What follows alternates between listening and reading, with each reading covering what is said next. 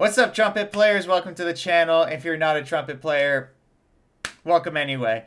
So, I normally don't do reaction type videos on this channel, but this video is just too good not to react to. So this is Brass Chat's Jim Pandolfi by Monster Oil, and this particular trumpet interview, I would consider it to be the best trumpet interview of all time, just in my opinion. And for two reasons. Number one, Jim Pandolfi's philosophy on how to approach and how to teach the trumpet is probably the closest to my own personal philosophy of any other trumpet player. And also because this one particular interview has so many golden nuggets of information in it. Like, I would say that this one interview is worth about 100 trumpet lessons. So it's well worth your time. I really encourage you to watch this all the way through because it's got so many gems of wisdom in it. And I'm going to be breaking it down. I'm going to be sharing my own thoughts on the different things that he says in this. I'm going to be like further explaining it, giving a little more additional insight. And it's going to be just a fun time. So before we get started, make sure you give this video a thumbs up so that more people can see it, more people can benefit from this video. Make sure that you subscribe to this channel. Love to have you around, be part of the community. And also make sure that you subscribe to Monster Oil as well. They're the original, this is their video, so make sure that you head over to their channel as well and support their channel. So without any further ado, let's just get into it. Hey everybody, welcome back to Brass Chats. Today we're sitting down with a gentleman who is a retired third trumpet with the Metropolitan Opera Orchestra and one of the most sought-after trumpet teachers in the country, Mr. Jim Pandolfi. Thanks for joining us. Hi. Cool, so I forgot to introduce Jim, give a little background on him. So Jim Pandolfi, he's the retired third trumpet player of the Metropolitan Opera. So he played primarily under Mark Gould, who was the principal at that time. Not sure if there were other principals. I would have to do a little research on that, but I think he was primarily under Mark Gould when he was in the Met. He was also the principal of the Rhode Island Symphony. We'll hear more about his background, a little bit more about his history, about how he led up to a trumpet player in one of the most coveted groups in the world, like the Metropolitan Opera. I believe it is the highest paying trumpet gig in the world right now. So, yeah, that's a little bit of background on Jim. And he's also known as the Yoda of the trumpet. At least that's what David Krauss says. But we're going to get into that. Let's just keep going. Pleasure to be here. Let's start off with David Krauss. We interviewed him a while back, and he calls you the Yoda of the trumpet. What types of things did you guys work on together? Why does he say that? Well, when I first met Dave, he wasn't playing very well, and Okay, so this is really big talk, and I'm not. He deserves to have the big talk. Like, Jim Pandolfi's a legend, like you said, he's the Yoda of trumpet. But he's talking about David Krauss here.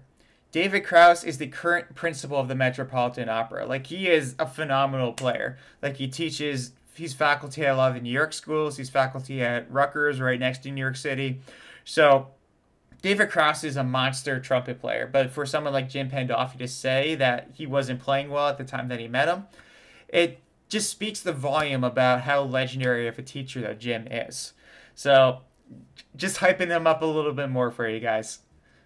I evaluated him in a lesson, and I told him, Dave, if you want to study with me, you have to turn around 180 degrees and go exactly the opposite direction. And what was he doing?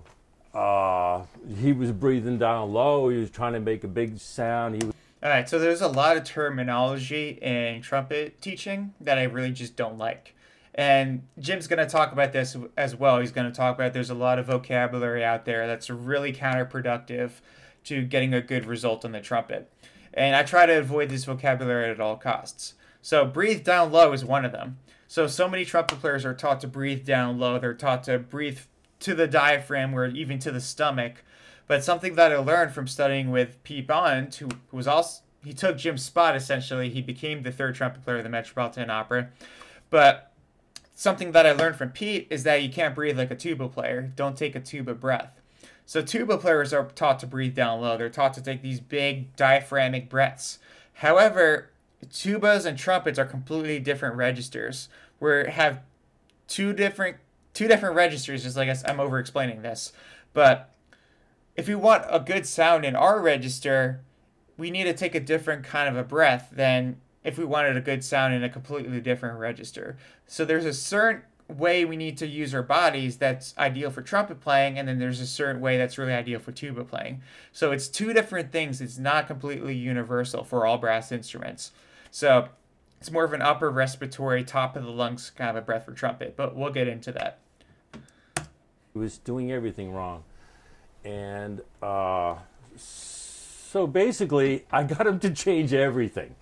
And to his credit, he took it and he made it his own, and he figured out how to do it for himself, and it's just terrific. And let's get into specifics about that. You mentioned the breathing.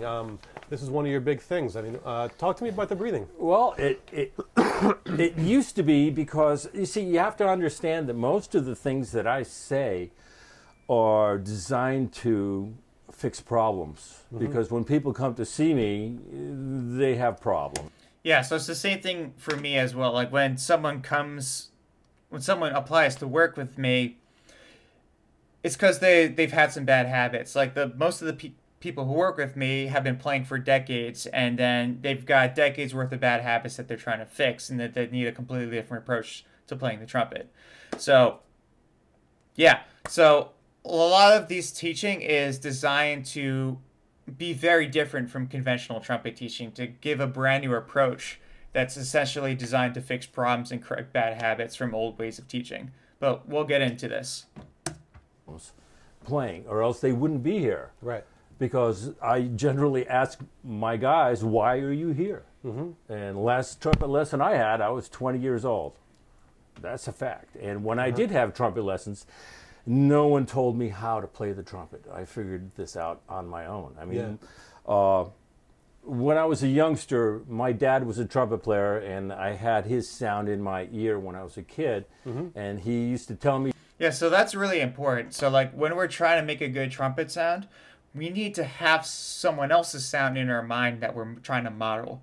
So this is extremely important, because if we don't have that clear vision of what we want to sound like, then it's so hard to get a good result. Like when I'm playing principal in an orchestra, I'm usually thinking about Phil Smith. Like I love Phil's sound, and I'm trying to get that ringing and resonant sound that Phil has. If I'm playing commercial, if I have a commercial gig, I like to think of like Thomas Ganch. I love the energy in his sound. But he's talking, primarily Jim is talking here in a classical context. I just want to bring that up, because the classical sound and commercial sound are two entirely different schools. I mean, there is some cross-pollination because it is trumpet playing at the end of the day, but we need to have that model in our ears, in our minds, so that we can reproduce that. And it's so important that we model the best players, because that's how we're going to get the best results. I mean, if we're not exposed to what the best players sound like, and we're modeling like the principal trumpet player in the local community band or your high school band, not trying to be offensive here, but that's just kind of how it is, then we're not going to get as good of a result than if we were to model some of the best trumpet players in the world. So just wanted to bring that up. Two things, and that was it. Stay on top of the sound, and don't let the mouthpiece slip down. Cool. I know I'm pausing this a lot, but like I said, there's so many good things in this. So playing on top of this sound, that's a Jim Panfolfi quote for you right there. And let me show you what I think it means, my interpretation of play on top of the sound. So too many trumpet players, they think centered. They think that they need to play right at the center of that fundamental frequency of a pitch. So what this does when we think centered, and centered is one of those vocabulary words that I think that we need to avoid from teaching, and not thinking about that word when we play. Because when we think centered and really locking in the intonation of a specific note, we kind of think compressed. And this happens just completely involuntary, by the way. Like when we think centered, we also think compressed by default. And when we think depressed, it makes the sound thinner. It compresses the sound, and it's not that ringing resonant sound that we want, because we're cutting off a lot of those higher harmonics. So rather than thinking about aiming centered to that fundamental, we should be focusing more on the higher harmonics, aka the top of the sound. Because if we shift our focus to really bringing out those higher harmonics and really making that ring, it's going to have a much better result on the sound. It's going to make it much more resonant and ringing than if we were to think compressed and centered. So he's going to talk about this a little bit more, but that's my interpretation of play on top of the sound. Keep a lot of top lip in the mouthpiece. Okay. When Dave came to me, he was floundering, and so we got him just to basically I don't know, play more efficiently, find the sweet spot in the sound. You see, that is where most people are completely clueless. And they're clueless because of vocabulary that people use, and the vocabulary is not good. Yeah, so like I said, there's a lot of vocabulary that I completely agree with Jim on this, by the way. But there's a lot of vocabulary that's used in everyday trumpet teaching that like 90% plus of trumpet teachers are still using this vocabulary. And I believe it to be counterproductive because it involuntarily makes us do bad things when it comes to creating a good sound. Like, the intentions are well, like the vocabulary suggests good things. However, it also involuntarily makes us do things that are going to hurt our playing. Like we said, with the word centered, when we think centered, the intention is good. We want good intonation, right? That's kind of what that word means.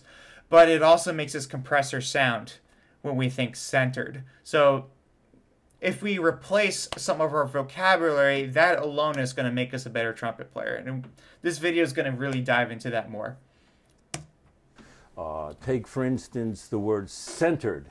Yeah. Yep. Wow. It's a really nice word. It denotes certain good things, but I believe that the sweet spot in the sound for all the instruments, not just for the trumpet, is on top of the sound. The people Any other non-trumpet players here? Let me know in the comments. who have it, in quotation marks, the 1/2 of 1% of the best players in the world. Yeah. They all have that beautiful, ringing, resonant tone that just lights up. It's always perfectly in tune, and it's the most musical thing you ever heard.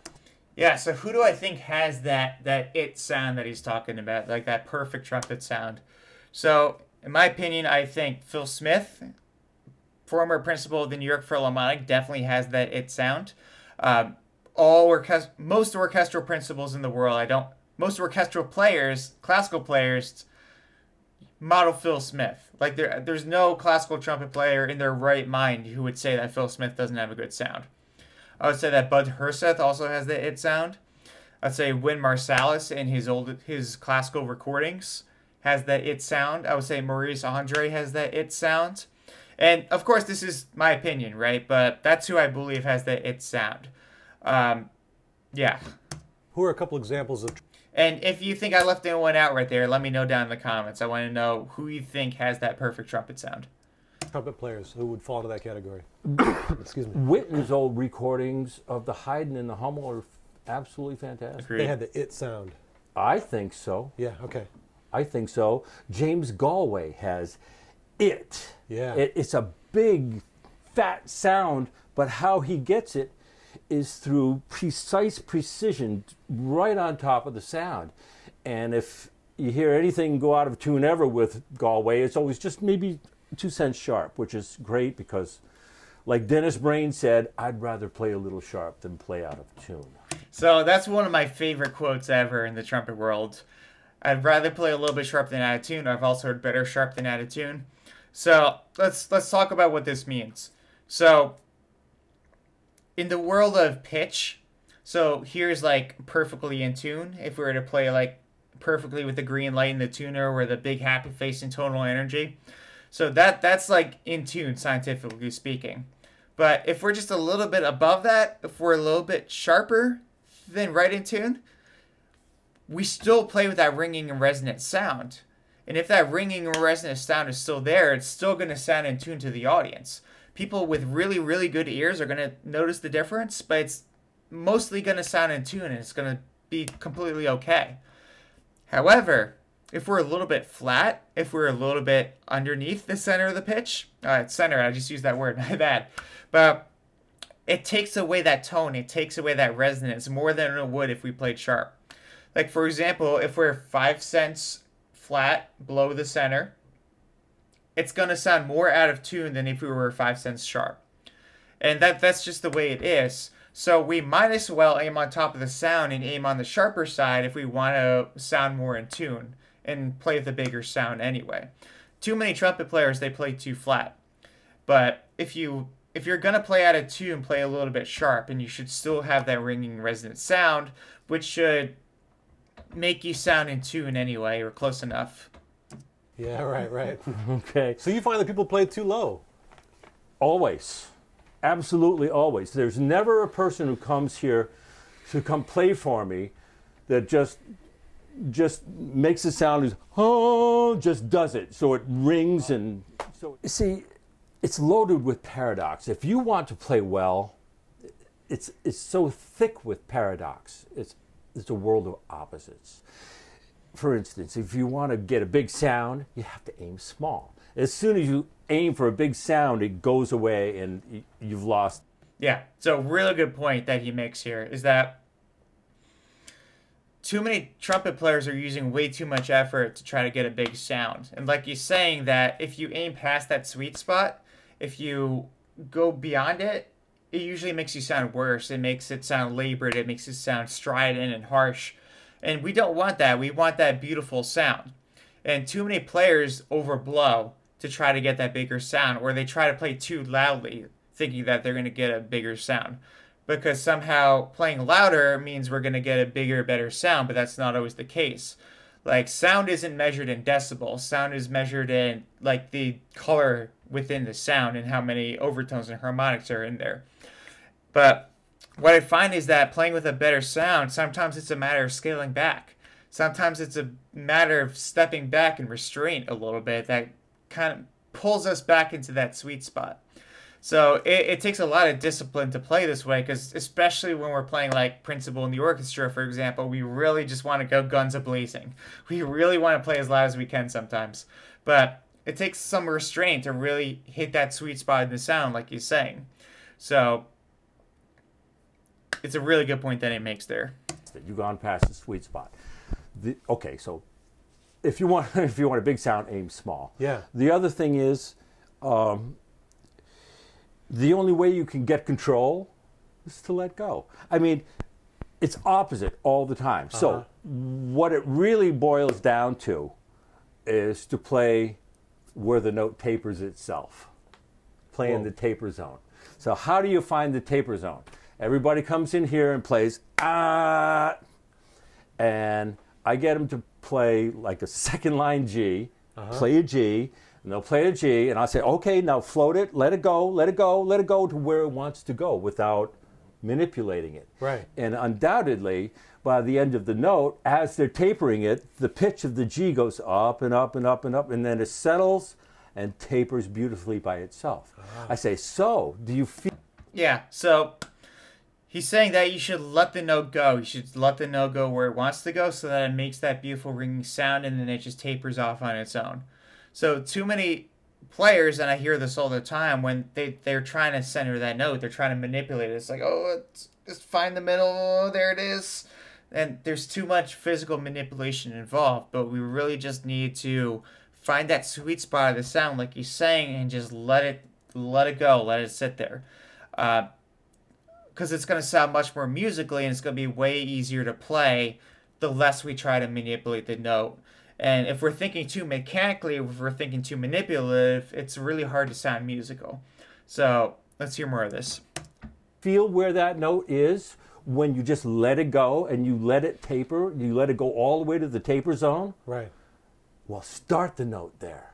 And it's a very small place. See, the sound should come from the taper and go to the taper. But most people play open-ended notes and they go, ah. And so it's open on both ends, and it sounds harsh, and it's pressed down. And it loses the beauty of the sound. See, that's the most important thing, is the beauty of the sound. What causes people to... Yeah, so sound is the most important thing, hands down. Sound is way more important than pitch. I know that's controversial because, you know, if you hear something that's out of tune, it sounds terrible, right? But the tone needs to come first. We need to have that beautiful ringing resonant tone, because oftentimes it fixes the pitch automatically once we fix our tone. But we need to fix our tone, and then we can fix pitch. It's not the other way around. We can't play in tune with the in tune with the tuner, but then with a bad sound, because then we have to take a step backward to go forward again. Like, we got to play in tone before in tune is the saying. To do that, why are they all doing that? They're deaf. And they listen to people who tell them things, and then they continue to do things even if they don't work. Well, what are some of these misconceptions you talk about, the most common ones that are being mistaught, incorrectly taught? Okay. Well, the three things is like breathe down low. That's the first thing that Tuba breathing, breathe down low. We talked about that earlier. will that's a controversial one. Prevent you from doing it. There are a lot of people who strongly disagree with that. And a lot of people who strongly agree with it. So, Well, where does this come from? where does it come from? It comes from how the body works naturally. Right. Okay, so I tell people, first of all, you should be sitting up straight and pick up your chest before you begin playing. Yeah, I call this like the Superman posture. Or like, imagine like Superman standing on top of a building, like being all proud, flexing his muscles. That's the kind of posture we need when we're playing trumpet.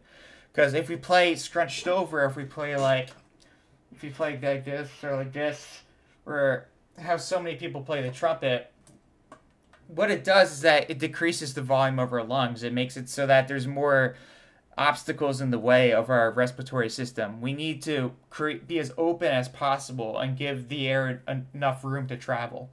So that's what he's saying. Like, we got to have our shoulders above our hips, good posture, pick up your chest out. And that's the kind of posture we need when we're playing trumpet. Think about Superman standing on top of a skyscraper, like all proud and, you know, chest pushed out. That's kind of what we need to have. Okay. And you know, it's a whole bunch of little stuff that makes a big difference. Yeah. So if you actually pick up your chest before you start playing, you see, then the air can just flow in there. So if you take a breath and pick up your chest and breathe in through your nose. Yeah. All the way. So it starts down here, doesn't it? Yeah. But that's not where it ends up. Right, right. Okay? So that's just natural. That's the way it works. But to play the trumpet, a lot of people say we have to breathe a certain way and go.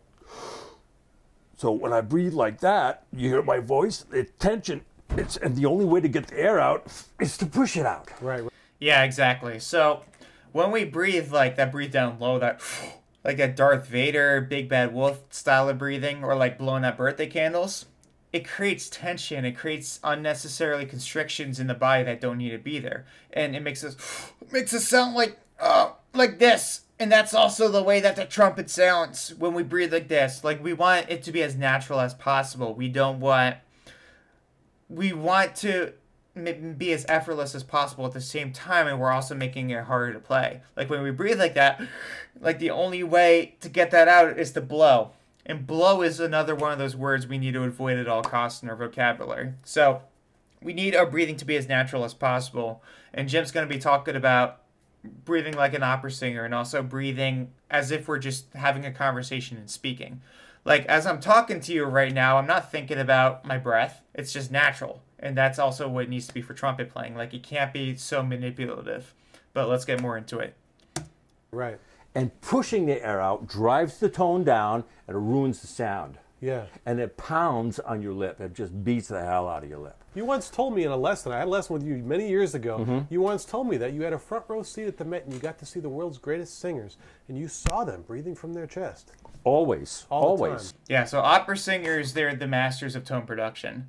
Like, they can make the roof shake on a giant concert hall, make your ears hurt from even sitting all the way in the nosebleed seats, with just their body, with just the human anatomy that they were born with. You will never ever see an opera singer using a microphone. You will never see them using any electronic amplification whatsoever. It's just their voice. And that's why we need to model opera singers, is because they're the masters of creating the best tone with just the human anatomy that they have. They always breathe in through their chest. They have their chest expanded, and they have the best breathing of any instrument. They have better breathing than any instrumentalist. Like, so that's why we need to model opera singers. Like, if an opera singer has a problem, they can't switch mouthpieces, they can't get new lead pipes, they can't get heavy valve caps or any of that crap. Like, they have to change what's going on here. So that's why I tell trumpet players is that you need to fix yourself before you fix your equipment. Don't even think about getting a new mouthpiece until this is fixed. Make sense? Let's get more into it. Always. And you can hear it. You hear it. They pick up their chest and they go. Right.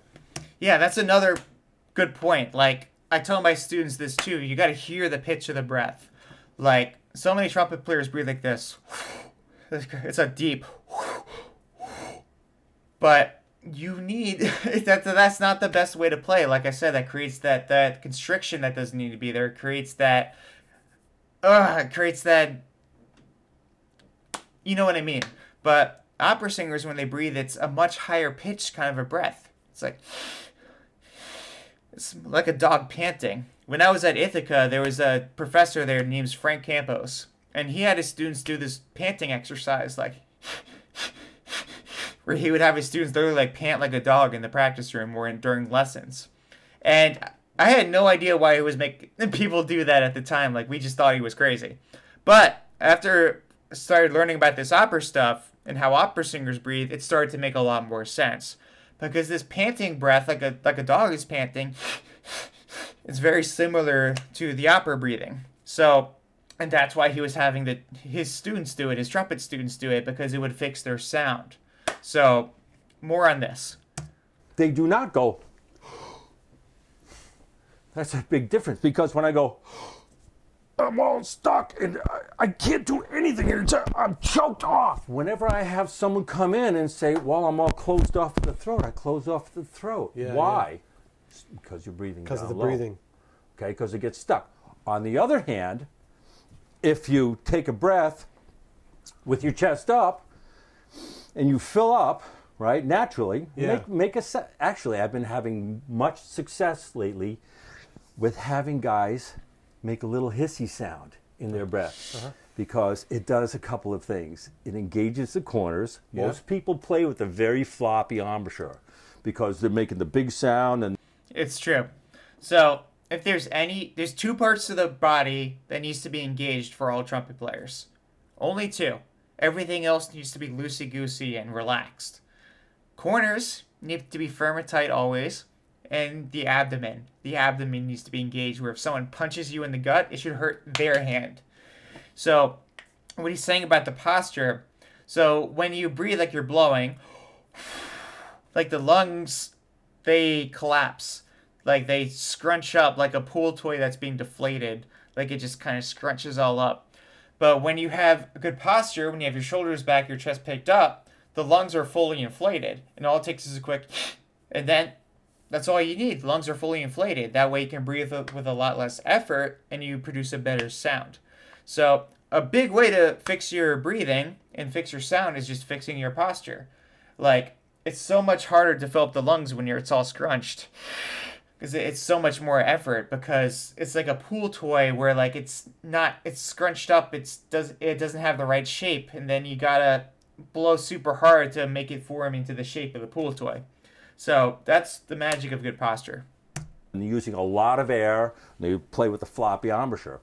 It doesn't work. What do you mean by floppy? Could you? Like soft, mushy, Oh, instead of together. Gotcha. You know, when you hear Doc Schitzer's recordings, you can hear every breath he takes. He's like, every single one. And he's right on top of the sound. Yeah. Right on top. Really good thing you could do. Like, try this out and it's going to blow your mind a little bit. But imagine like the best recordings of trumpet playing, like that have that it sound that Jim talks about, or what you interpret as that it sound. Listen to those recordings again and see if you can hear the breath of the player. And 9 times out of 10, it's going to be more of a, kind of a breath. So if you think I'm wrong, check it out. Let me know what you discover in the comments. So he has his voice. You see, when you play on top of the sound, then once you figure out how to play there, the beauty of playing on top of the sound is if you stay in that taper zone where the taper lives, Yeah. where the note really is alive and lives, you can brutalize the note. Yeah. And you can brutalize the note and not have it come apart. It turns to flame. It turns to burn. And when it turns to burn, that's a green light. That's that's awesome. Because then again, you know, Jimmy up in front smiles. I used to play as loud as I could sometimes, and it was just right. Yeah, yeah. Interesting. Because the tone was still beautiful instead of going, ah. What are some of these? Yeah. So tone, loudness is not always measured by decibels. Like, too many people think that dynamic is a decibel level. It's like, rather than sounding like a gunshot, we should sound like a space shuttle taking off. But that's not always the case. Sometimes dynamic is a measure of intensity. It's a measure of character. It's a measure of that sound intensity rather than decibels. So, and when we play loud, we can't sacrifice tone for the sake of playing loud. Because if the tone is good, if that tone is big and has that ringing resonant sound, it's going to sound loud anyway. It's going to sound bigger anyway. But if we try to play louder and break that tone, it's not actually going to sound louder. It's just going to sound, it's going to be a worse tone that's slightly more projected. So that's my 2 cents on that. These other misconceptions that are commonly taught. You mentioned the breathing. All right. There are 3 things. Breathe down low. Yeah. Say ah or oh. All right. So this is another one. So we had a masterclass with Wayne Bergeron back in February.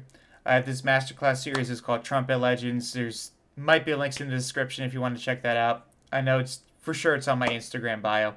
But we had this masterclass with Wayne Bergeron, and he was talking about the opera stuff too. And he actually learned the opera stuff from Maynard Ferguson.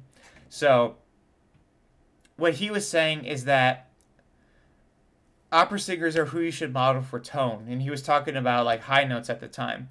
Like he was talking about like how Maynard Ferguson plays those high ballads that are way up in the stratosphere but still have a really nice warm tone. But he compares this to opera singing because too many trumpet players, they think about tongue placement when it comes to playing high notes. Like when we play high, we gotta go ah-ee, ah-ee. Like that's how we play highs, with that tongue manipulation. However, with opera singing, you gotta keep in mind that they need to sing different words sometimes. So if an opera singer needs to sing a high note, they can't always go ee, because what if the word is ah? What if they have to sing an ah vowel, but they have to do it with a high note? Then they can't go ah ee, because that's not the right vowel, right? So Jim's going to talk about this, about why we shouldn't be using vowels when it comes to creating differences on the trumpet. Inside your mouth. Oh. As you're breathing oh. in. As you're breathing in? No, as you're setting, as like when you're producing a tone, say ah. Oh, I see. To make a big sound. Yeah, yeah. And what's the third thing? Oh yeah, use more air. That's the problem solver. Use more air. Biggest myth ever in the trumpet world is use more air. He's gonna really tear this apart, but just want to forewarn you. I know it's an extremely commonly dished out piece of advice. You've probably heard it several times throughout your trumpet playing development, but we're gonna destroy it today if we haven't destroyed it for you already. But let's get into it. So we have teaching for years and years that says breathe down low, say R or O, and when you run into problems, use more air. It's all wrong, all of it. You got to breathe naturally. Yeah. And you have to say E. E all the time. You have to say E all the time. You know, in the Arban book, it says the pronunciation, right? It says 2, 2, 2, 2, 2. Yeah. Well, Dave Gordon in Seattle, the principal trumpeter of Seattle, reminded me that it's a French book. The Arban's book is a French book, and indeed, the pronunciation for 2 is Chi. Yep. This is a big one. This is a really big one. Because most trumpet players, they pronounce TU in the Arban's book as 2. 2 is how you pronounce it. But what most don't realize is that that's an Americanized pronunciation of that word. So Arbin is French. Jean-Baptiste Arbin. That's a French name. It was a French book. This guy was speaking the French language and had that French dialogue. Like the way that people speak around the world is very different. Like the way that French pronounce the French accent is very different than an American accent or whatever part in the world that you're from. So we need to model the author. We need to model the way that he speaks and the way that his tongue moves and everything. So Jim is saying that the pronunciation of the word "to," according to Jean-Baptiste Arbin, because that's the way he would say it, was "tieu." Tieu. It's got like a Y. It's not a oo. It's got more of like a Y vowel. Tieu.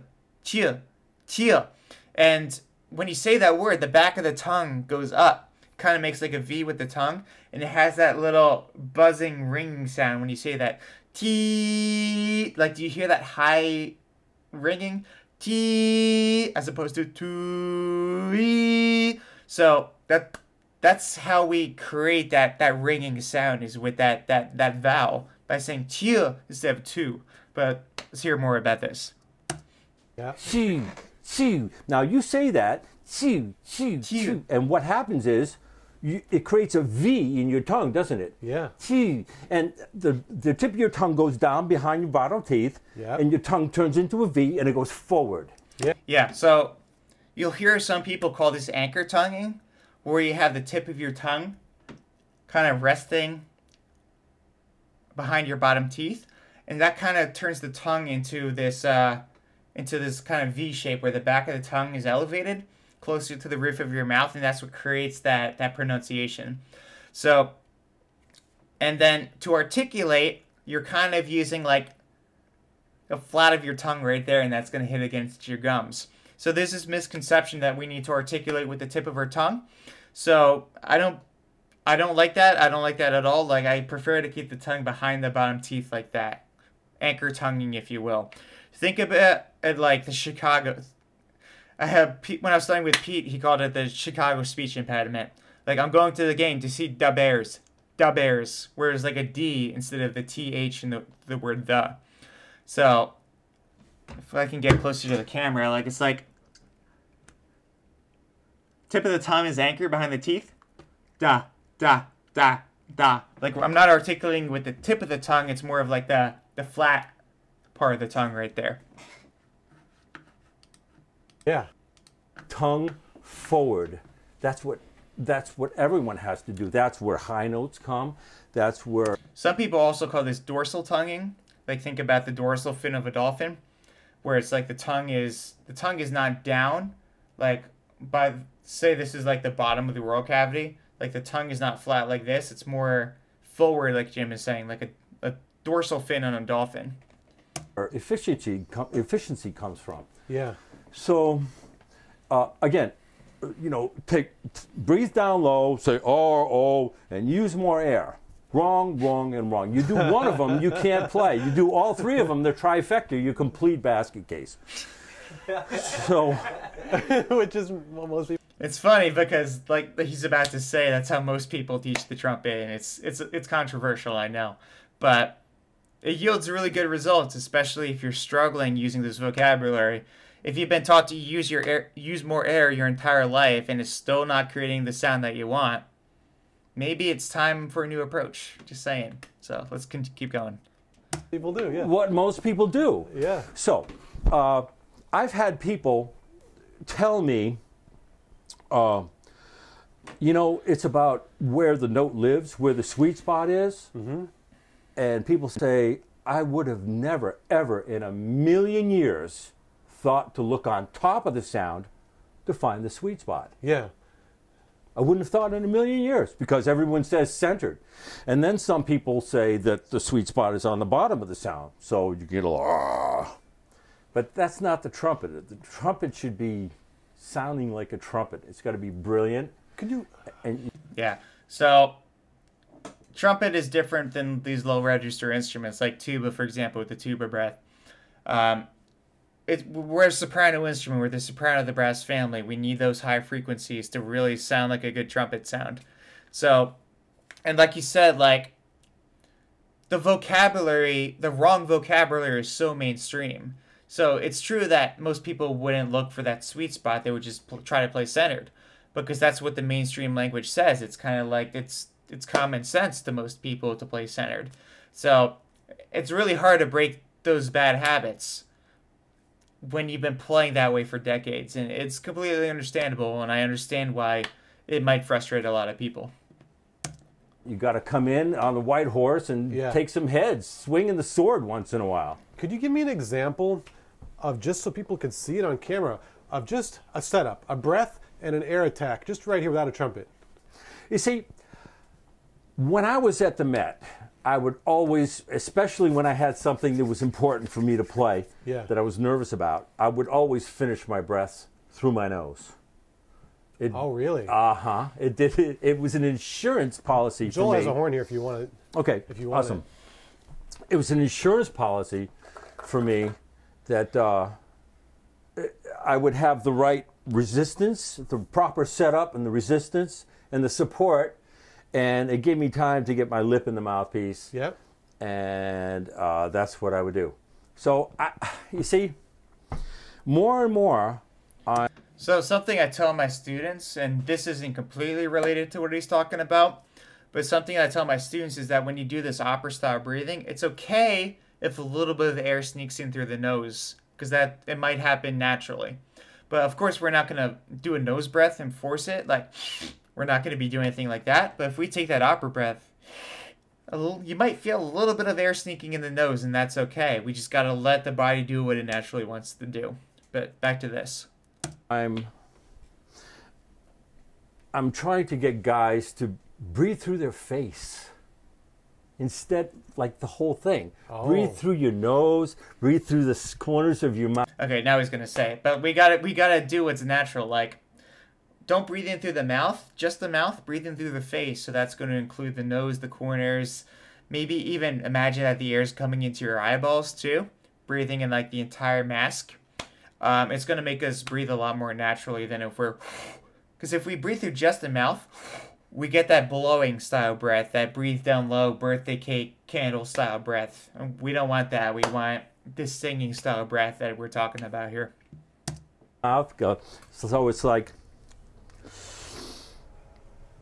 So you took the last bit through your nose there. Yeah, Yeah, there. In essence, what you're going for is you want the inhale to be roughly the same as the exhale. Well, that brings me to a point. Okay, good. That brings me to a great point, because I'll ask guys when they come here, do you have a physical sensation of air leaving your body when you're playing? They're like, yeah. No, you shouldn't. You shouldn't. Do you have a physical sensation of air leaving your body when you're speaking?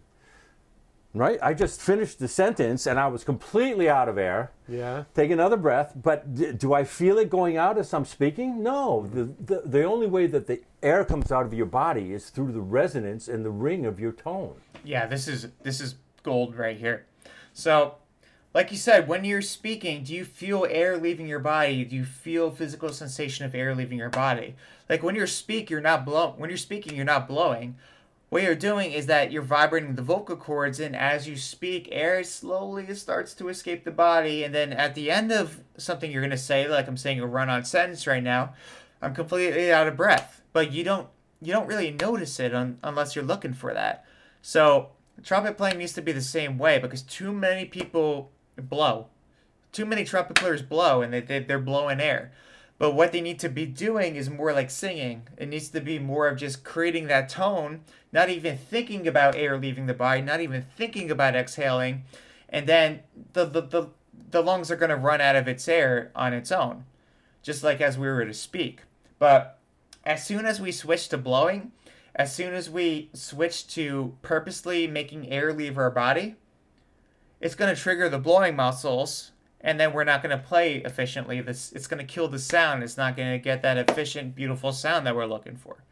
And it's going to help our endurance big time too when we play this way, because we're going to run out of breath a lot less quickly when we have this kind of approach. Because when we blow, we empty the lungs way too quickly.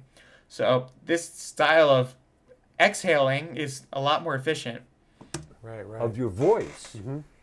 So if I were to speak like most people play the trumpet, it would sound something like this, because they blow on every goddamn note. Okay? Yeah. So when I take breath, okay, and that's another thing that is that people like to breathe in rhythm also. They love to go 1, 2. It's another big one. I know, like, I agree with this, and I kind of disagree with this. Like I said, Jim Pandolfi, he's probably got the closest teaching philosophy to my own personal philosophy of any other trumpet teacher. But this is one thing that I might slightly disagree with him, just because breathing is a really good communication tool, especially if we're playing in a brass quintet, for example. Like, a properly timed breath can make or break an ensemble, could really make or break the synchronization of a chamber group. We're even just playing in an orchestra, like a properly timed breath can cue the entire section. Or even just playing in a big band, a properly timed breath can make the section playing time with each other. And that's where that comes in handy. But what he's going to say is that, like, timing your breath like this, it's going to make breathing unnatural and it's going to affect the sound, which also has truth to it. So let's hear what he has to say. And I'm like, wow, that is really not good. Why? Because it reinforces the suck blow. Yeah.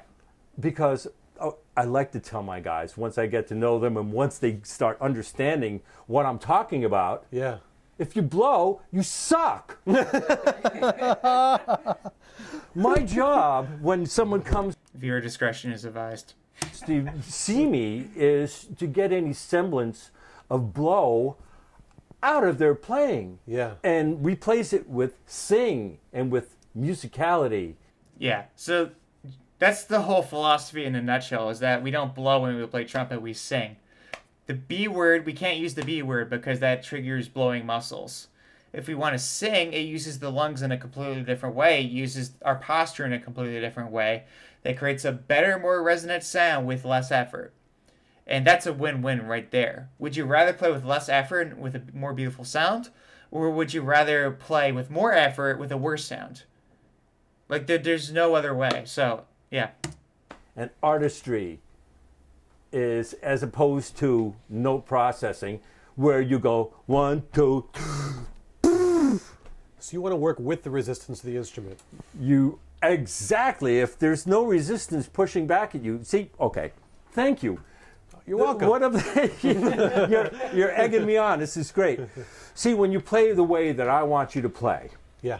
I want you to play on top of the sound with pinpoint accuracy. You see, what it boils down to it's two things. You play in the taper zone, where the note lives, Yeah. where it is alive. Okay, that's on top of the sound. Yeah. We can argue about that till the cows come home. Right. But it's on top of the sound for singers. It's on top of the sound for the best fiddle players in the world. It's on top of the sound for best flute players, the clarinet players. Right.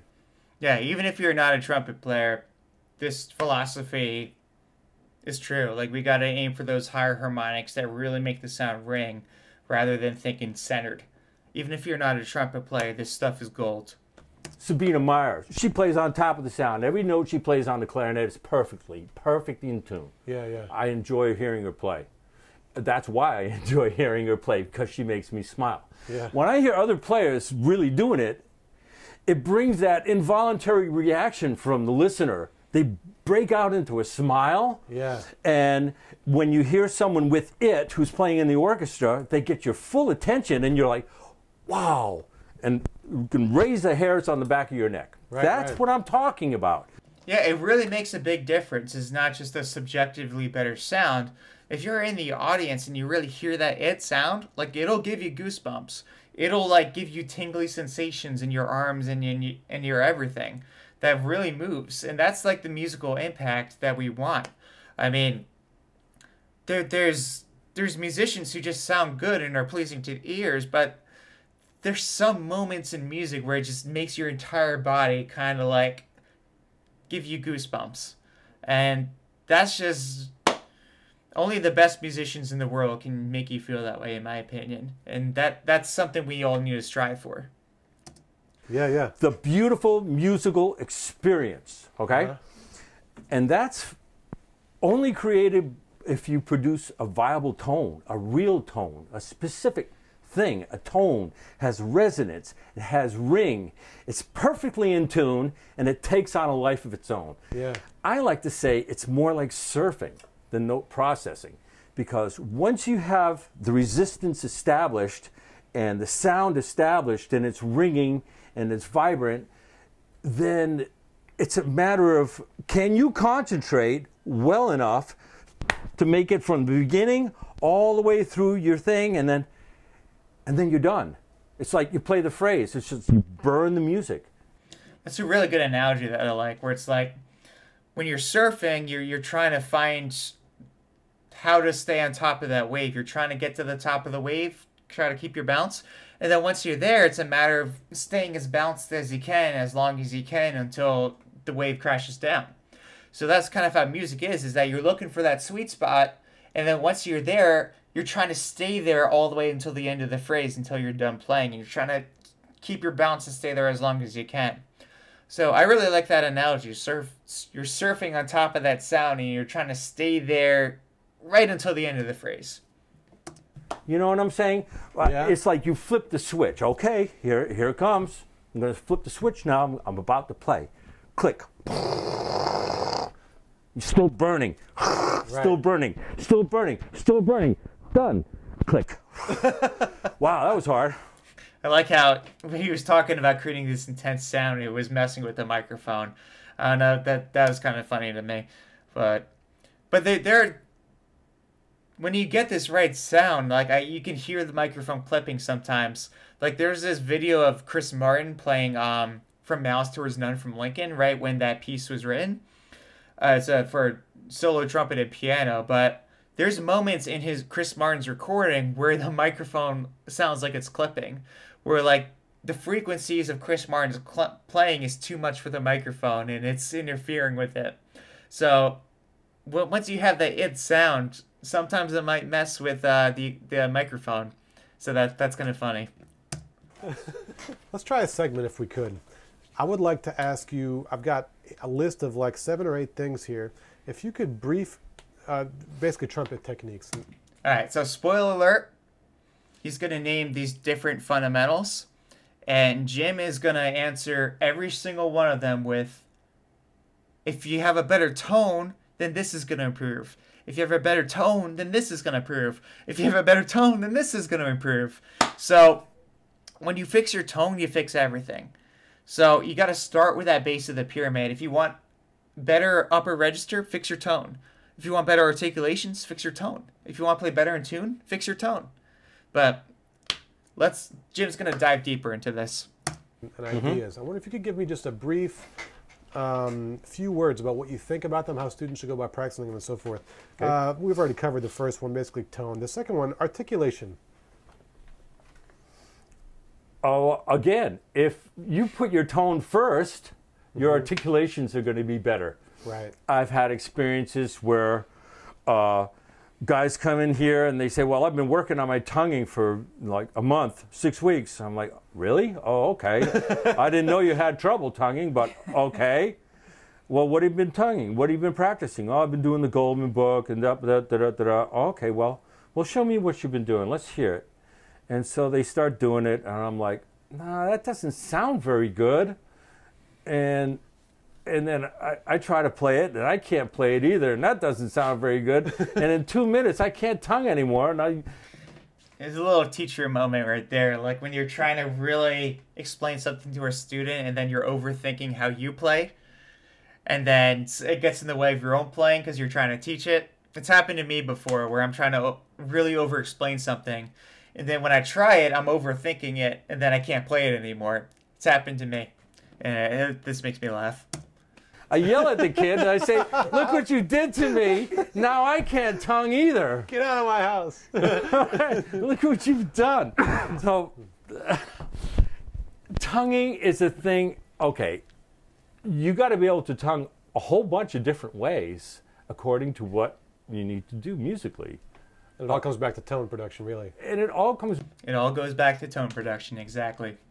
back to don't fuck up the tone. Yeah. If you let the tone lead, again, I lose track. If all your energy is just all your concentration just put into the effort of making the most resonant, ringing tone you possibly can, then all is going to be well in the universe. Everything, all your physical ducks line up in a row because you're making the resonant, ringing sound. You see, it's the ring and the sound that makes your chops work great. Yeah. And it's not the chops working great that puts the ring in the sound. Yeah. You know what puts the ring in your sound? Willpower. If you can hear it, you can do it. And this goes back to when you're trying to make that ringing resonant sound, that you really need to have someone else's tone in your mind. Like if you're playing principal in an orchestra, you really need to have, like, for example, Phil Smith's sound in your mind. Because it's so hard to model, it's so hard to have a good sound if you have nothing to model off of. Like you really need to know exactly how Phil Smith would do it so that you can create that in your own playing. Having that willpower, if you will. Like if you're thinking too much about chops, like you said, and too much mechanically speaking, it's so hard to get that result. If you can't hear it, you can't do it. And that's where the different levels of talent come into play. And you mentioned taping yourself as well earlier off camera. Yeah. So talent, I'm going to disagree with Jim on this as well, but this is all something that can be trained. This is all something that someone can be coached to do.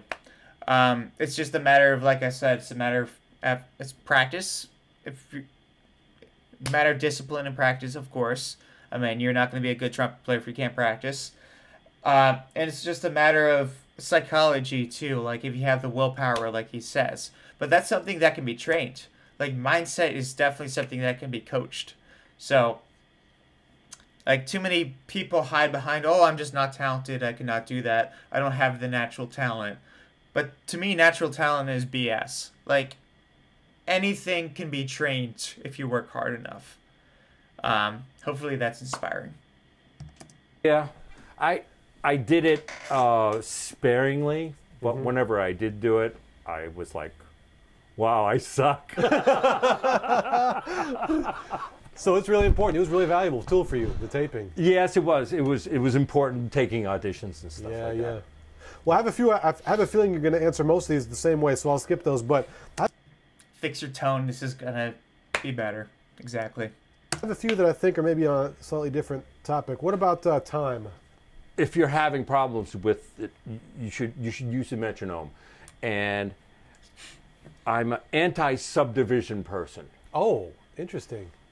I go the other way because I think with me, the time is inside of me, and it just grooves, and it grooves better when something's in a fast 4. I'll feel it in 2. When something's in 3, I'll feel it in 1. I'll feel the bigger picture rather than the 1E and a 2E and a 1E and a 2E and a. Yeah. So this is a really good point. I mean, there's merit to both ways of thinking. I mean, I know a lot of great rhythmically talented musicians who are thinking with the subdivision, like the 1E and a 2E and a 1E and a 2E and a, or they're thinking even further, they're subdividing in 16th notes or 32nd notes even. So, but going the other way, the whole reverse subdivision is really good as well because it actually makes you think harder. It's like what I call it reverse training wheels, where the training wheels, it lets you get away with bad habits. Like it self-corrects the bike. But if you take imagine an alternate universe where you put training wheels on that made the bike harder to ride. Like, it makes you think more. It makes you more accountable. For example, like if you set a metronome to just click on beat 1, it's like click, 2, 3, 4, click, 2, 3, 4, click, 2, 3, 4, click. It makes you subdivide in your head beats 2, 3, and 4. It makes you think more. And you can take it a step further. Say, make the click every beat 1 of every other measure. Click, 2, 3, 4, 1, 2, 3, 4. Click, 2, 3, 4, 1, 2, 3, 4. click, really gets you to think more. If we have the metronome beating every single beat, and even worse, beating every single subdivision, every single beat, it makes our brain turn off. It makes it so that we don't need to think as much because we have this crutch that's doing the subdivision for us. But if we take the crutch away, it gets us to think more. It trains our brain more so that when we do actually play in the performance, our brain is actually trained rather than having this crutch. You can take it a step further. Have it click on not beat 1. 1, 2, click, 4. 1, 2, 3, 4. 1, 2, click, 4. You can make it on the subdivision. 1 and 2 and 3 and 4, click. 1 and 2 and 3 and 4, click. 1 and 2 and 3 and 4, click. It really gets you to think. When I was in college, we had this director. He's a drummer. Go figure. We're talking about time here, but he had the entire band play like this, where the click was just on one specific part of the measure, but it was on the end of 2, for example, and it was swung. So it really made us internalize the swing and made the entire band really internalize that swing feel so that we're all feeling that same groove. Do-da-la, do-da, click, do-da-da, do-da-da, do-da-da, do-da, click, do-da-da, do-da-da, do-da-da, do-da, click, do-da-da, do-da. So if you really want to get good at rhythm, I highly suggest this kind of an exercise. Really? Because I can't see the forest for the trees when I go 1 Iana, 2 Iana. Interesting. I go the other way. What about pitch? Pitch is completely taken care of when you make your beautiful ringing resonant tone. In tone before in tune. Fix your tone before you fix your intonation. Because when you fix your tone, you're going to figure out that the intonation sort of automatically fixes itself. So don't think centered first. There's the centered word again. But too many players, they think in tune first. And then their sound sounds gray. It's not ringing. It's kind of like a laser. But no one likes a laser tone. We want that big resonant sound. So the tone needs to come first, and then we can adjust pitch after we create that resonant tone. Yep. And the beauty of doing that is that when we play this way, there's no manipulation involved. No manipulation of the lips, no manipulation of the pitch. You let it go, and you let it sail to where it wants to go. So, sorry for interrupting a lot, but there's really 2 ways you can think about pitch. You can think about playing vertically, which is like you're centering each individual note, you're reaching up to each note, or you can think horizontally. When you think horizontally, it's more musical, there's less manipulation. When you think vertically, like making sure each pitch is centered, it doesn't sound as musically, and there's too much manipulation in the sound. And that comes across to the audience as less musical. So we got to think more horizontally. We got to think more big picture. Sound comes first. What's the proper way to use a tuner? Throw it away. Really? Yeah. Yeah. Yep, this is a big one. This is huge. We got to tune with our ears and not our eyes. This is a big problem. Like, people rely on that tuner, and they're trying to get the needle to hit the green light, or they're trying to get the big smiley face on tonal energy. But we're not training the right part of our body. We're not training the right sense. Rather than using a tuner and training our eyes, because when we take the tuner away, a lot of players can't play in tune. Once they don't see the tuner anymore, then they can't play in tune. But if they train their ears instead, they're going to be able to play in tune in the context of an ensemble. Or just playing in tune with themselves even. So throw away the tuner, like he says, and just work with drones. You got to be able to hear and play in tune relative to a reference pitch. That's how you're going to play in tune with an ensemble, not by staring into a tuner. Wow. Uh-huh. Okay. I never owned one, and occasionally, you know, in the pit, somebody would be playing around with it, and if I had to tune up my rotary trumpet or something, you know, I'd tell them to take a look, see where I was, if I was in the ballpark. Yeah. But that's about all it's useful for. Yeah. So a tuner, if you're trying to find 440 before a gig or a rehearsal, if you're just trying to tune to 440 or whatever the ensemble is tuning to, whatever frequency, it's good for that, just finding out if you're going to be in tune before the band starts playing. But other than that, It's not good. Interesting. Okay. I've had people call me up and saying, it's 2 weeks after a lesson. Jim, I'm doing great. It feels fantastic. I'm having a lot of fun. My range is great. My endurance is great. But when I go up to a G on top of the staff, well, maybe it's just 2 cents sharp. What should I do? I said, sounds great, right? Yeah. Feels great, right? Yeah. Throw the fucking tuner out. Throw it out. So better sharp than out of tune, though, like you said. Like if you're 2 or 3 cents sharp and you have a great sound, it doesn't really matter, honestly. Like it's still going to sound good at the end of the day. But 2 or 3 cents flat, on the other hand, that's when we start to have a problem. But if it sounds good at the end of the day, that's what matters. Like 2 in tune sometimes sounds unnatural. It doesn't sound human if everything's like perfectly zeroed in. So keep that in mind. Yeah. Next one, you ready? Yeah. Musicianship. If you're making a beautiful tone, you can be a musician. Did you see that one coming? If you don't make a beautiful tone, you're a note processor. And you can play at the music as much as you want, but you're not going to be in it. Yeah. It's a connective. You see, when you make a beautiful tone, a viable, a real tone, and not a sound, because that's the sound, you know. Tone is specific. When you make a beautiful tone, it's a transcendental experience. It changes everything. It turns you from... It's magic. Oh, I wanted to hear the analogy. I was so excited. I don't know. It's just, it's magic. Yeah. It's magic. It turns you from somebody who's trying to operate this thing, right? Yeah, that's kind of the goal.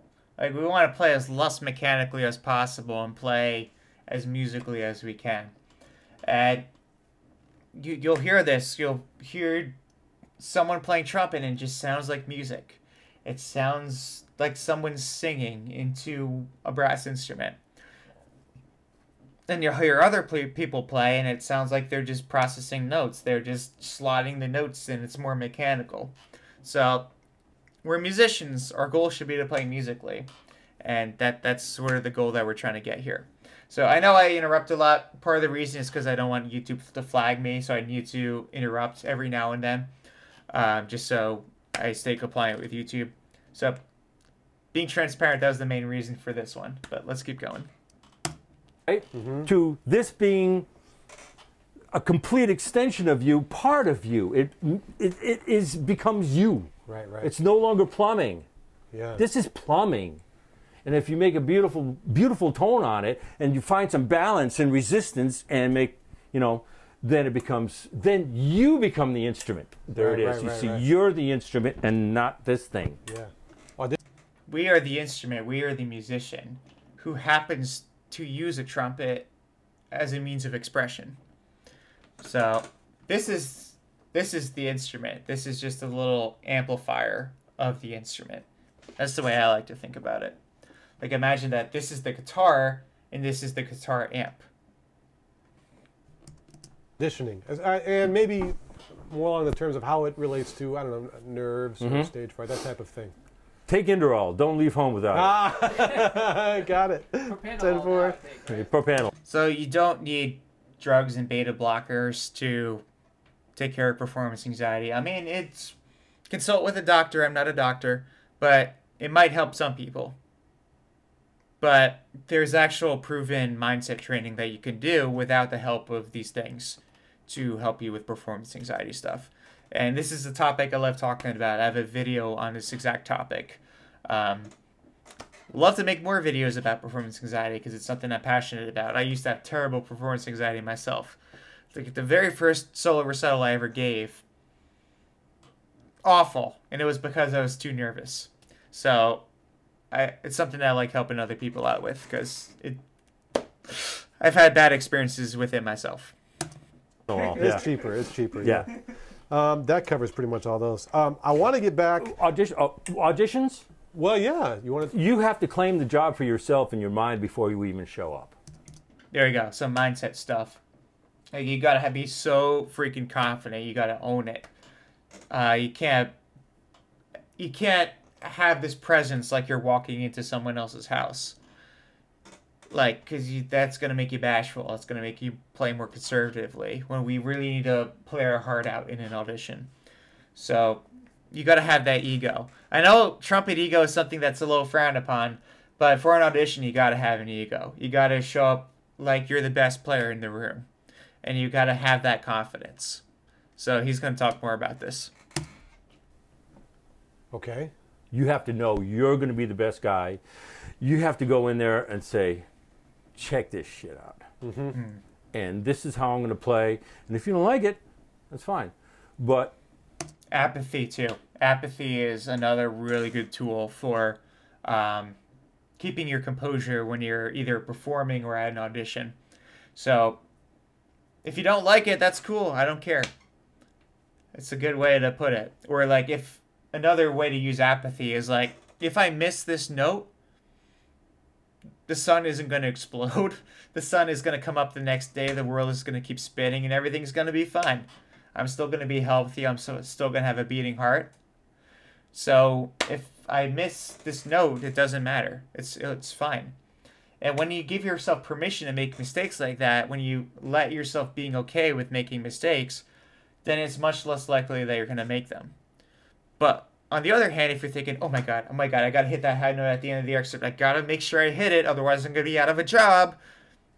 Then it's so hard to be successful with that mindset, especially playing trumpet when anything can happen. Like, notes can crack even if you practiced it 1,000 times. It happens.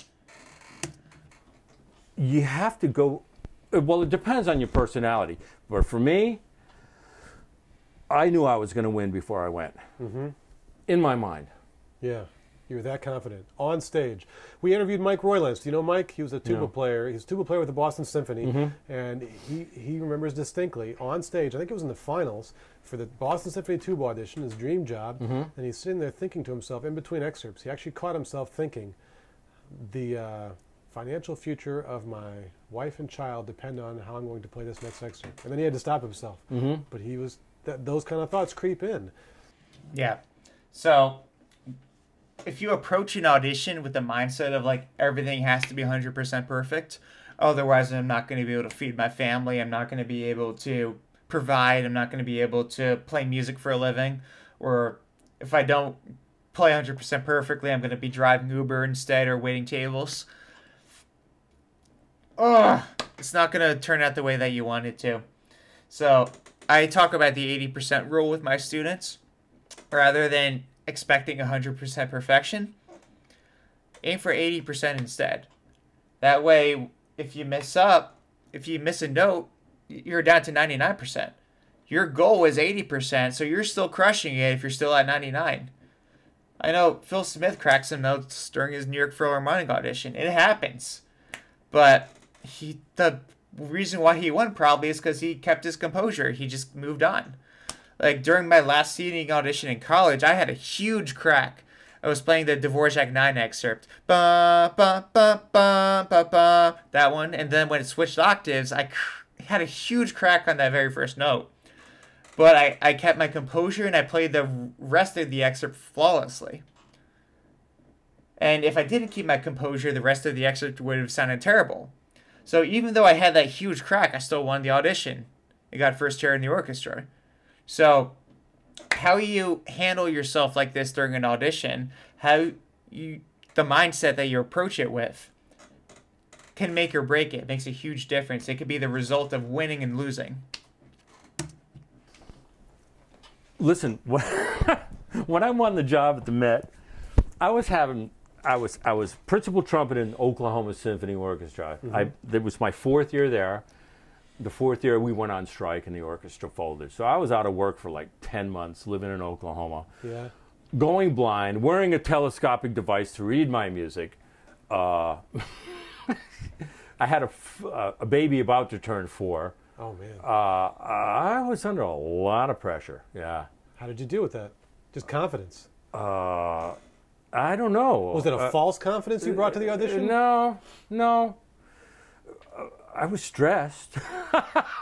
Yeah. I was stressed. But Yeah, I don't know. I'd been to so many. I mean, I'd been runner-up 6 times. Oh, really? Yeah, every time the screen comes down, they see my telescope and the ball and the alarm bells went off. So Yeah, so if you didn't know that about Jim, he had this problem with his eyesight, where he was pretty much almost legally blind. We're legally blind. Like, I don't know personal details like that. But if you see old pictures of Jim, he has this, like, this big, it looks like a telescope, exactly like he's saying. And then, as he's going to tell you, like, the HR department in these orchestras had concerns where they didn't want to hire him because of it. So let's hear him talk about it. Oh, I seriously? never got hired. So the Met had a screen through the finals. Really? And that's why they hired me. Wow. Because they had no idea. Wow, interesting. And then the personnel manager said, well, what's up? And I said, well, you know, I got this thing, and give me 2 years just like everyone else, then decide whether you want to keep me on or not. Yeah. And he was agreeable to that, and so I eked out 15 years. So wow. it's a miracle I had any of them. I want to get to my favorite question for all these interviews. Okay. How did you get good at the trumpet?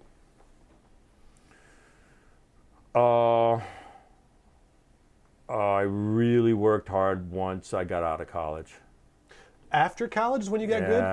Yeah. Where was your schooling at? I don't even know. Yeah, so it's kind of inspiring. So some of these players, they weren't always good.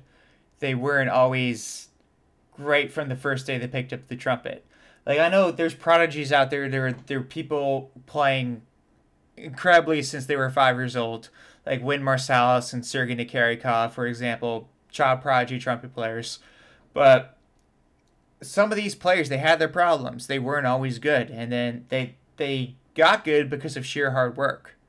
So it's a lesson for us all. That is, you don't have to have that natural talent if you want to be one of the best players in the world. No. I went to University of Connecticut for 2 years, and I went to Juilliard for 3 years. Well, you don't get into, I mean, Connecticut's a good school, and Juilliard's obviously an amazing school. You don't get into those without being pretty good to start with. I was okay in high school, but, you know, I had an amazing transformation after my freshman year in college. Mm-hmm. I went down to Eastern Music Festival down in Greensboro, North Carolina. Mm-hmm. It was the summer of 1977. I was 19. I met Wynton Marsalis there. Wynton was there. He was 15, really? Yeah. Have you been to Eastern Festival? Let me know down in the comments if you ever attended that one. I've never went to the Eastern myself. I've been to Miami Music Festival, and I've been to Sewanee. That's where I studied with Pete Bond. But what music festivals have you gone to? Let me know in the comments if you have been to any. It's the first time I met Wynton. And the trumpet teacher was a guy named John McElroy, who plays first trumpet in Alabama. All right. And he's a terrific player. Mm-hmm. And I was playing on a 5C all through high school. Mm-hmm. And I had no range, no tone, no endurance. I was not doing well. So I'm not a mouthpiece guy. Like, if any of one of my students start talking about mouthpieces, I wish I had this, like, I wish they were wearing, like, a shock collar like a dog, and if they start talking about mouthpieces, they go, bzzz, because my priority is to get them playing with impeccable technique. Like I said, fix this before you fix your equipment. But if I do say anything about mouthpieces, this is what I'm going to say. So let's just hear it from Jim. Mm-hmm. And John McElroy had all the trumpet students for the camp, about 8 of us, I guess, in his room. And you know what his audition was? His audition was, okay, everybody get out your horns. Just play a high C as loud as you can. You play a high C. You play a high C. You high C. He gets the Wynton, and Wynton goes. I'm like, whoa, wow, this kid. That's really funny. But anyway, the point of this story is that I was having a lesson with Big John, and he was looking at my mouthpiece, and he's looking at it, and he just took it and he grabbed it, and he pulled it out of the horn, and he stuck it in his pocket. And he took out a 1C, and he plugged it in the horn, and I started looking at it, and he berated me, called me a pussy, and told me that I'm going to be playing that mouthpiece for the rest of the summer. Wow. And I said, oh, really? I just felt like a toilet bowl. Yeah, so 1C is a huge mouthpiece. That's a huge mouthpiece. So the smaller the number, the bigger the rim size. So I had a similar experience where I had a teacher who put me on a Monette mouthpiece because the teacher I had, not going to say names, but he played an all Monette trumpet, had Monette mouthpieces, even for his piccolos and Monette mouthpiece. He just all Monette. Maybe he was like an affiliate or an ambassador of the Monette brand. I don't know. But I was playing with a Monette, and then I went to study with another teacher, and he just looks at the Monette and he's like, "You're not playing on that." So he had me switch to a 1 1/4 C, a Bach 1 1/4, big mouthpiece. I think I was playing on like the equivalent of a 3C for the Monettes. And it was a big mouthpiece, but it made a drastic difference to my tone. And it's the mouthpiece I still play on today, Bach 1 1/4 C. It's got a 24-25 hollowed out backboard too. So the teacher I was studying with was so passionate about this that he actually sold me one of his mouthpieces. He's like, "You're not playing on that Monette. Here's one of my mouthpieces." And then I gave him money for it. So that's what I play on to this day. Yeah. But so I went from a 5C to a 1C, and within 5 days, my range went up 5 or 6 notes. My endurance got better, and my sound went from to. Wow. So yeah. So my message is. Yeah. What do you attribute that to? Play the largest mouthpiece that you can handle, because So obviously not true for all contexts of trumpet playing. For the classical world, for the orchestral trumpet playing world, this is gold, because that's going to give you that huge sound that you're looking for, especially for that kind of a context. However, commercially speaking, if you're playing lead in a big band, obviously this wouldn't make sense. Like we had a masterclass with Lee Dowdswell back in December of 2022, and he was talking about gear and mouthpieces, and he was saying that the complete opposite essentially is that we got to play in the smaller pieces, and that it makes a huge difference, especially for lead trumpet playing. So like I said, classical trumpet playing and commercial trumpet playing are two completely different schools of sound. There is some cross-pollination, but especially when we're talking about equipment and mouthpieces, take things with a grain of salt, especially if you don't relate exactly to the context that people are talking about. I contribute it to the mouthpiece being a 5C being too small, and your lip not having enough room to flap around in the mouthpiece, especially when you start pounding on it. You get tired, you swell up, everything cuts off. With a big mouthpiece, you got room for your lip to swell up, and you can just keep playing. Right, right. What did you settle on at the Met? What was your go-to mouthpiece that you ended up on? I used the mouthpiece that McElroy put in. The same one. I used that one for all my auditions and for my first. Yeah, very similar story to mine, where I had a teacher who said, "Get rid of this mouthpiece. You're using this one from now on, whether you like it or not." And to this day, that's the same mouthpiece I used for all my auditions, my entire professional career up to this present point. Still using that mouthpiece. So, if you have a teacher who knows what they're talking about in the equipment area, do what they say. Honestly, it could change the entire trajectory of your career. Of course, I'm not a mouthpiece person. Like when I have students who are blaming the gear instead of blaming their technique, I will get on them about that. But there's a time and a place where having that proper setup for the context of what you're doing does make a difference. 5 or 6 years at the Met. Wow. And the only reason I changed it is because I hit it with a 6-iron swinging a golf club in my apartment in New York. Of course he did, yeah. Story as old as time, yeah. Yeah. As everybody. These Met guys were crazy.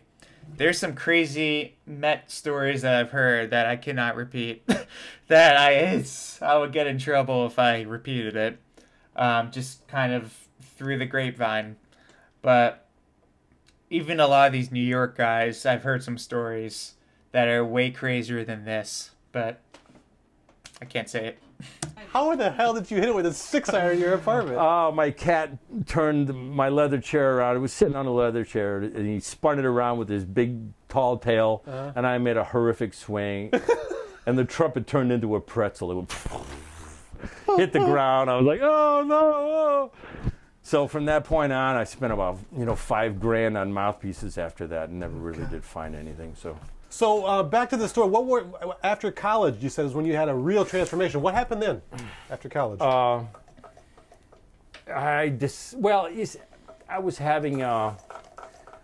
was having poor me issues.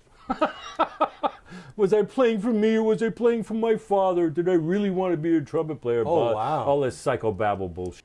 Yeah, so do what you're passionate about, guys. I mean, I know some parents set these expectations for their kids, and then the kids think they need to follow into those expectations. But you got to pursue what you're passionate about.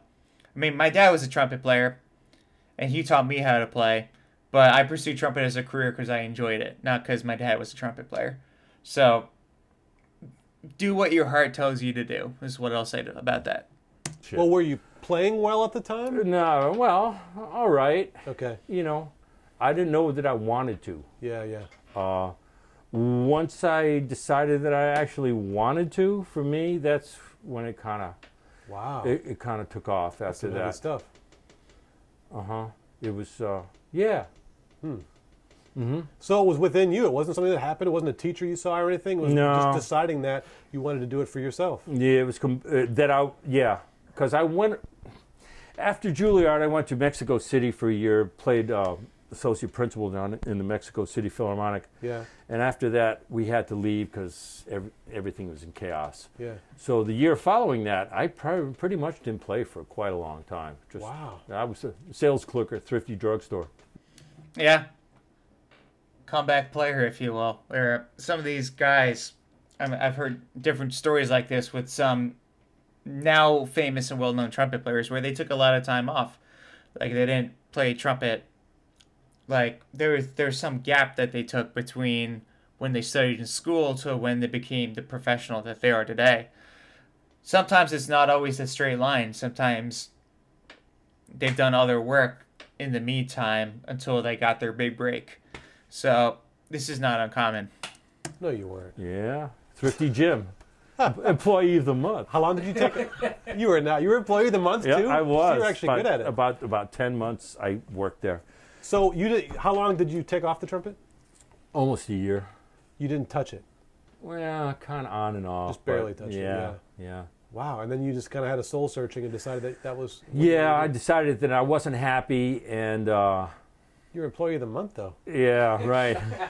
I wasn't happy. Seems like you had my wife sat me down one day and said, "You're miserable. I can't stand seeing you like this, and you got to play." Wow. And at that point, principal trumpet for the Rhode Island Philharmonic was open. Yeah. And that's not a job, but. So you did it. I went from Southern California, and.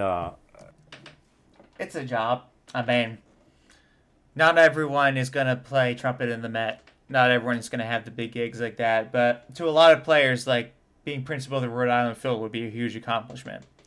Like a lot of, it's sad to say, but a lot of people who study music don't get any of these jobs. They don't get anything. They either switch career paths where they're in that limbo stage where they're doing some other kind of work, expecting to one day get the job, and then they never do.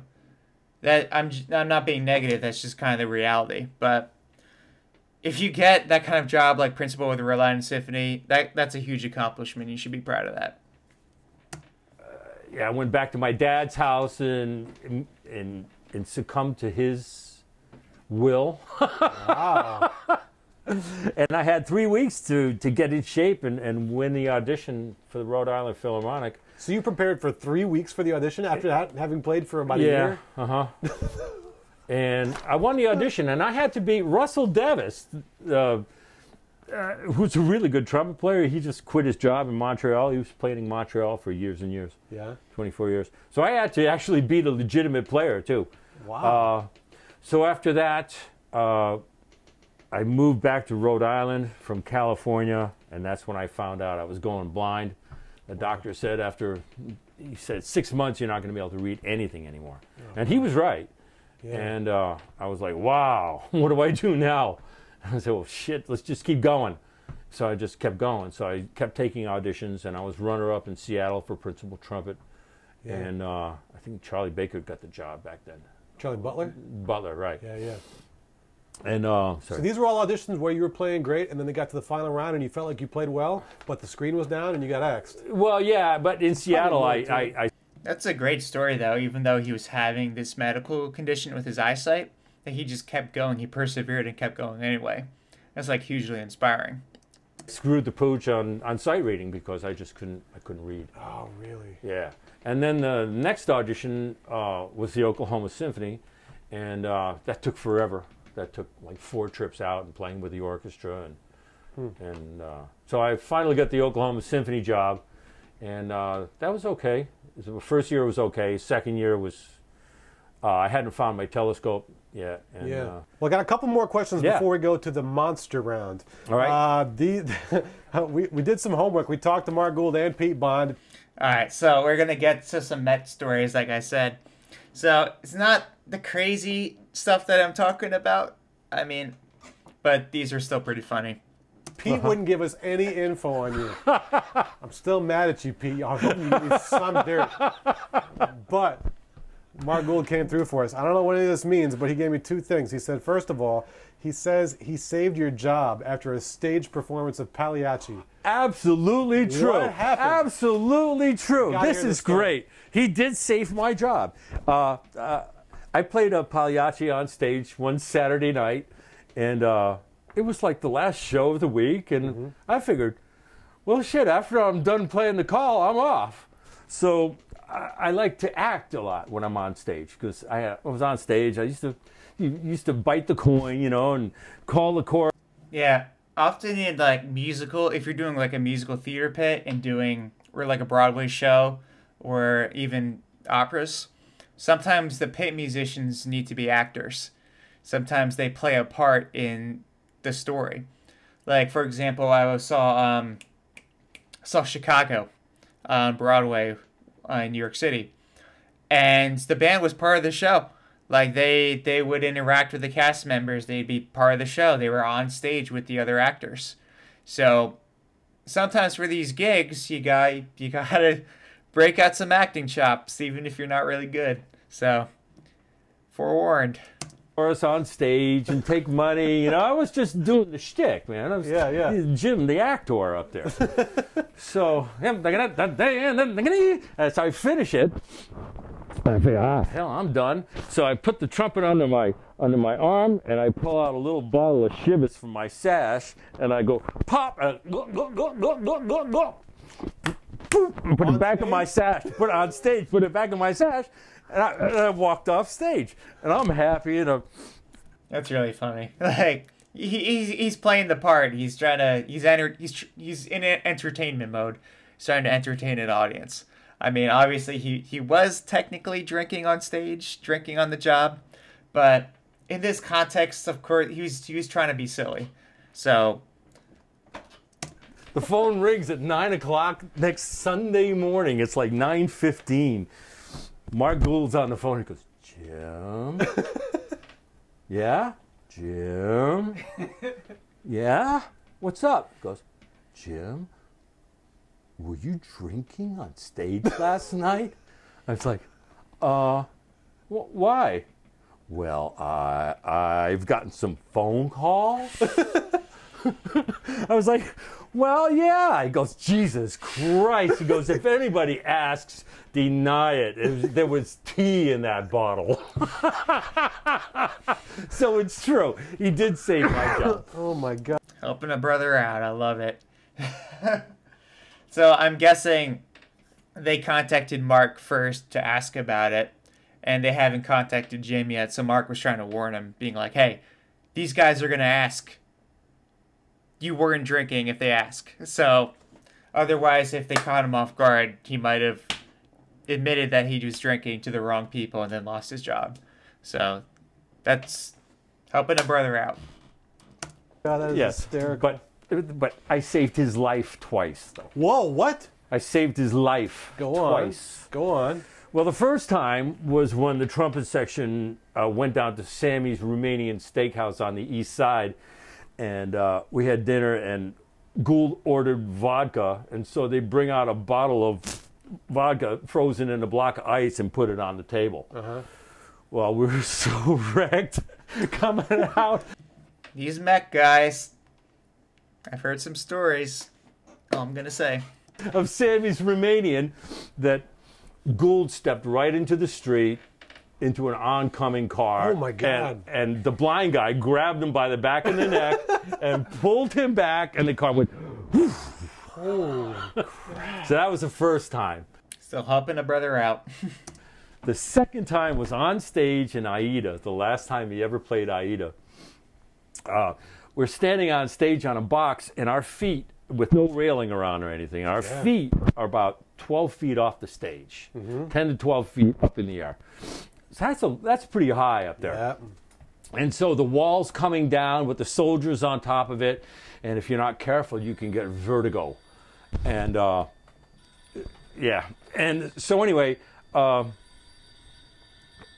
like a very old school telephone I'm hearing in the background. It's kind of funny.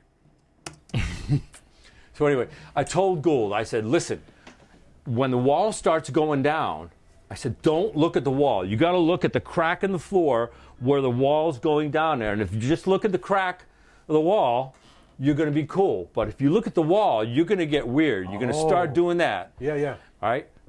So I'm guessing in these opera performances where they the musicians need to be on stage positioned in some way, rather than like a traditional orchestra pit where they're sitting kind of like right in front of the stage or even below the stage. So they were probably positioned where they had to stand on a platform or something on the stage. And when the curtain comes up or whatever, it can mess with your vision. You can lose balance. And you'll hear the rest of this. But what I didn't tell him is that when we bring the trumpets up in unison, when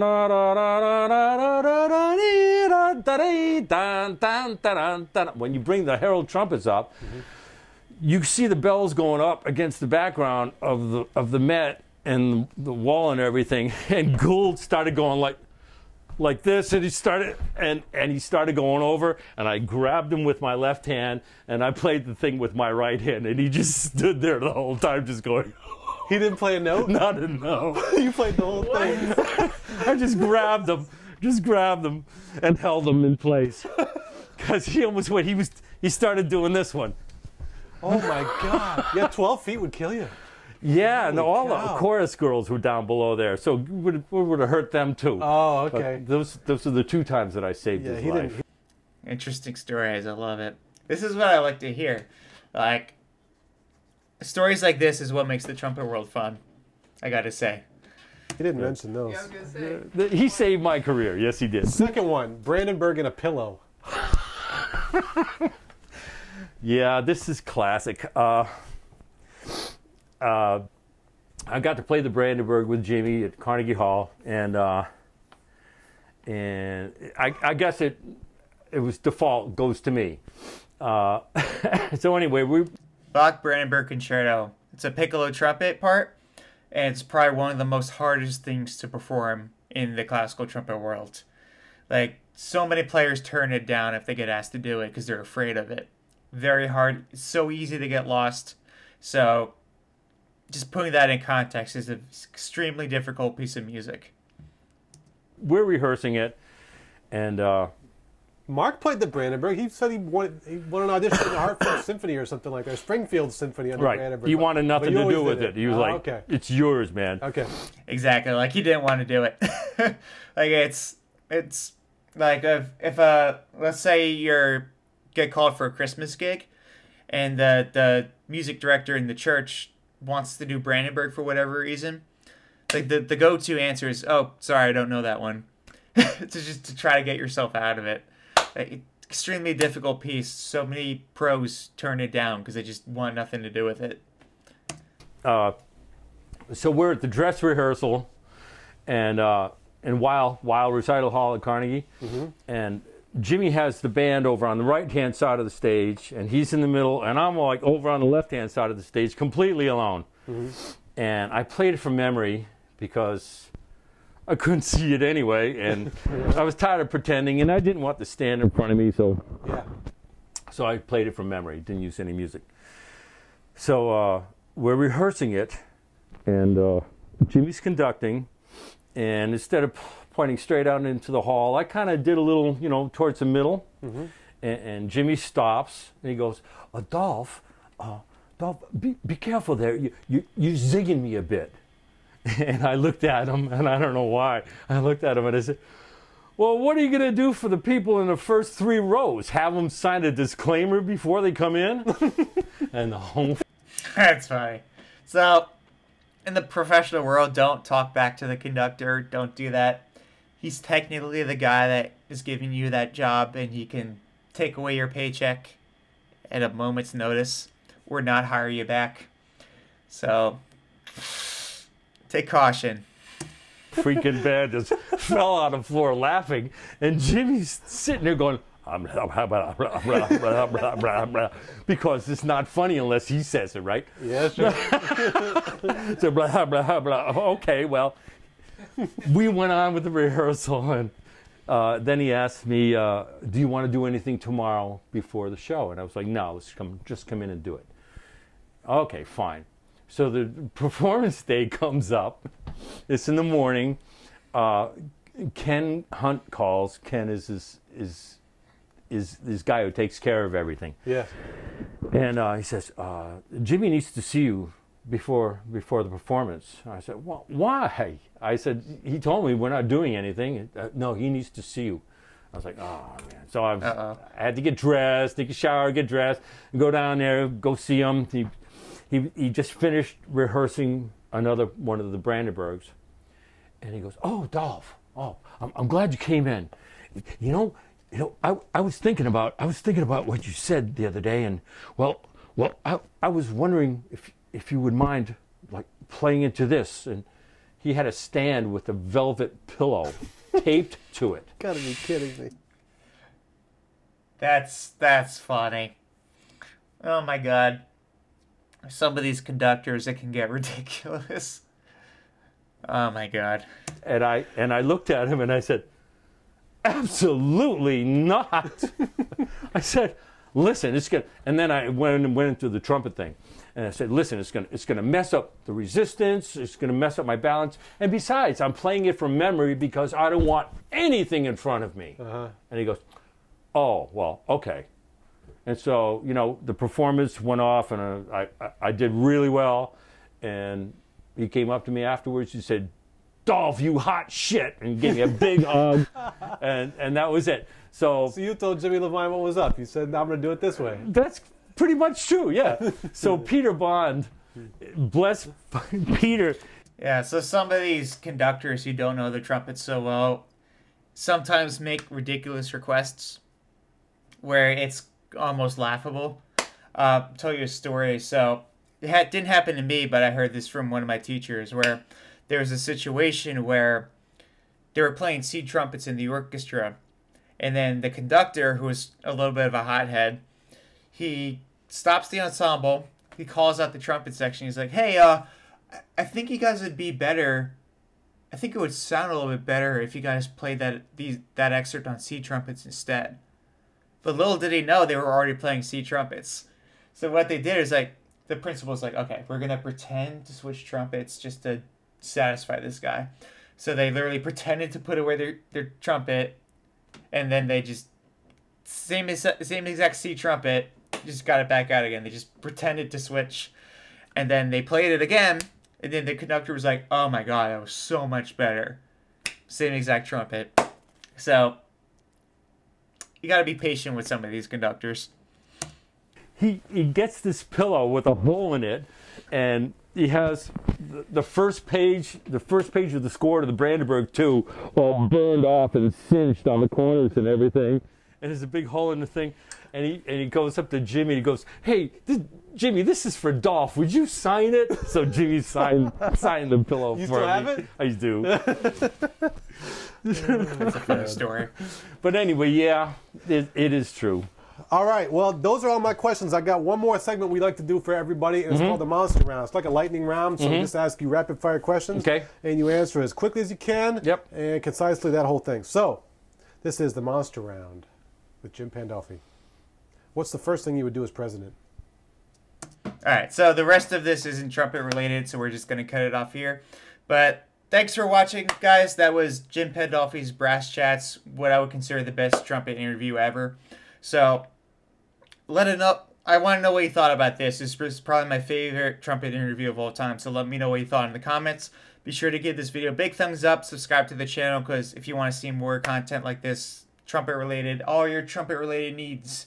And see you next time, guys. Take care.